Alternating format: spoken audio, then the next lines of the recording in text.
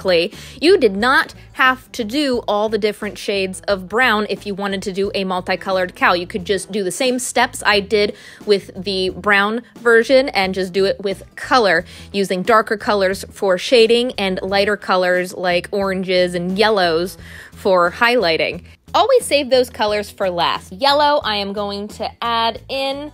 There's your multicolored. I'm even going to take white at the very end, not near as much as all the other colors, but just some bright expression strokes in different areas to make him pop out. Look how he pops out from the page. I love that. The second version